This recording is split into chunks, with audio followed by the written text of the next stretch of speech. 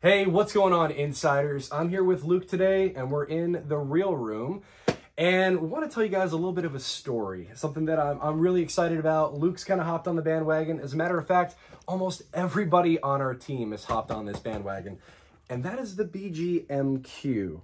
So let's kind of back up a little bit. Let's talk about this reel. So going back to July of 2020, in the heat of the pandemic, okay, manufacturers were just focused on getting product out to tackle shops. People were scrambling to get rods, reels, lures. It's still kind of the way today, but manufacturers weren't focused on doing something new and innovative back then. They were treading water. They were just trying to get product out the door.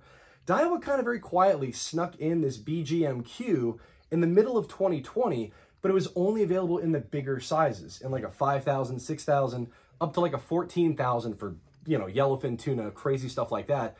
And we saw what was coming. I saw that come the beginning of 2021, March 2021 to be exact, the BG MQ was going to release in smaller sizes. The 2,500, 3,000, and 4,000 sizes, which are perfect for the inshore market. I had a Michael Burry MD moment. Like, I was losing my mind. I thought, this is going to be the future of spinning reels. And I called it. Here we are, fast forward almost a year later, and Luke has been rocking the BG MQ. I've got two of the 3,000 size. Almost everybody on our team has one. And guess what? Zero complaints. Like, in any new product, within the first year of kind of a dry run, we got to hear something. Like, okay, maybe there's a bad anti-reverse, or, you know, maybe the spool doesn't oscillate. Maybe the line lay isn't right. Zero. Like, it's flawless. And I get goosebumps talking about it, because for the value of what this reel is, for a 2,500 or 3,000 size spinning reel, at that $200 price point, nothing can touch it. Like, I can very proudly say that, put up against some other competitors like a Penn Spinfisher 2,500 or a Shimano Stratic FL, which is, you know, respectfully, the best Stratic in its category so far, for about $200 at that same price, this blows it out of the water. And I kind of want Luke to take it away and tell me your personal experience with it, man. You got the 2,500, what, like 6 or 8 months ago? And, yeah, I got it early on. And, yeah. And what I found, my true belief, is that this is the best value premium reel, right? I still love the Fuegos. I still use the Fuegos a lot, but I've been using this pretty hard for the past year, plus or minus. I've been very abusive to it. I've been taking it down to the keys. I just have the 2,500. I was snook fishing, hooked into a giant shark, ate my snook, and was just rip and drag out to the point where I had to break off. There's actually a video on it. I thought that was going to mess up the drag, because it was just pulling out like it was like a 10-foot shark at least. Yeah. And it's still fine. Drag's still good. I haven't been washing it super, much. I just do a quick spray down after trips. It is still flawless. This is a brand new one, but my personal one is still good, and to the point where now I'm putting my own money in these. Now all my reels that I'm buying personally are now these BG MQs. And it's just been good. It's been a workhorse. And as Justin said, we've sold a good amount of them to insider members. Not a single complaint. And it's just really proven to work. Yes, it is more expensive than the Fuegos, but I have some Fuegos that I got around the same time as the BG MQ. And the MQ is still rock solid. The Fuegos are starting to show a little bit of wear and tear. So yes, the lower end ones are still good. They still work.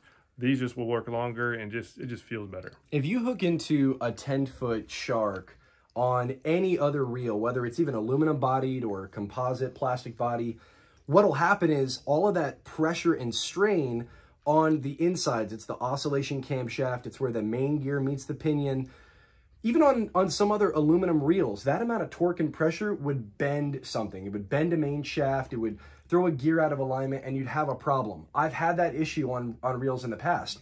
The fact that this MQ body is so compact that everything's in perfect alignment, it can take a lot of pressure and nothing's going to get blown out of alignment, which is, I mean, that's impressive. Yep. Like, I've caught some pretty serious big redfish. I've caught, giant 20+ pound black drum on this little 3,000 right here. I've actually caught 10-pound triple tail in 45 feet of water on the East Coast in Canaveral, where those buoys are gnarly. Like, you need a lot of pressure to pull those triple tail away. So we're super impressed. Really spec it side by side. Look at all the features, guys. Look at line capacity. Look at drag. Look at inches per turn of how much line it brings back in. Look at weight. The only thing about this is an aluminum bodied product. Aluminum bodied products are known for being a little bit heavier than carbon composite, the lightweight plastics like the Fuegos.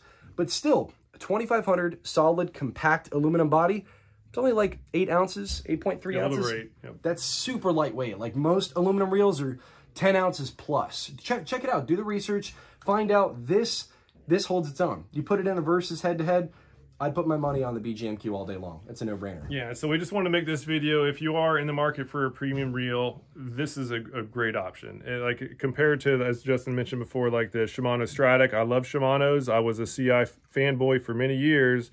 Every Shimano I have, this roller bearing starts squealing after about three to 6 months. And this is a composite bushing. So like in 30 seconds, you can pop it off, clean it, and this will last forever. Yep. Will never need to be replaced. Drop of oil, I mean, if you need it. I've had mine for almost a year. I've never needed to re-oil mine, but this will never fail. So that's a huge plus right there. Yeah, so Justin had the foresight on, he's the spec guy. I'm not the spec guy, I just use it and feel it, but he had the foresight to go ahead and place a big order. These are hard to come by. If you're looking for that premium reel, this is a solid option. I like the 2500 personally for doing, you know, the light tackle, like 10-pound line.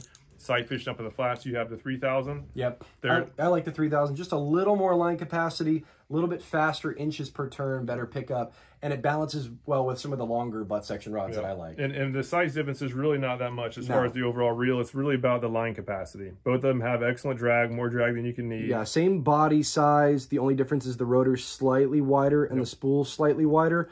But there's not even, I think, an ounce of difference between the weight, you know, between the two. So they're virtually identical. Yep. But again, awesome reels. And so highly recommend. So we'll put a link down below. You can go straight to thefishstrong.com, pick it up.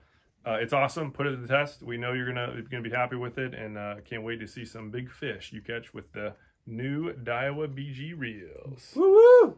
If you're new to Saltstrong, just know we're the best inshore fishing club that teaches you how to catch more redfish, sea trout, snook, and flounder. You save a ton of money on your tackle, and you meet a lot of awesome new fishing friends. So to learn more, head over to saltstrong.com, and we will see you in the Insider family soon.